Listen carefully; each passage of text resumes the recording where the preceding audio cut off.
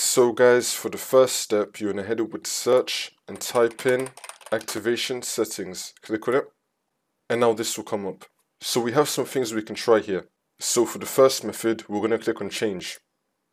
Now once this comes up, you just want to type in your product key again, in case if you typed it in wrong previously. So just type it in again, and then click on next, and then see if that works for you. If that's still not working for some reason, then we're going to click on cancel. And now for the next method, you're going to click on troubleshoot, which will now run the activation troubleshooter. Wait for this to load. And then once that's been done, if it detects anything, it will try to fix it for you. If not, then for the next method, you could try contacting support to get help.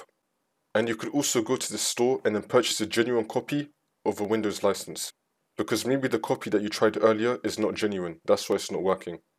And if you changed hardware on your device recently, then you want to go with this option and then follow through the steps. Now hopefully one of these methods would have fixed your problem.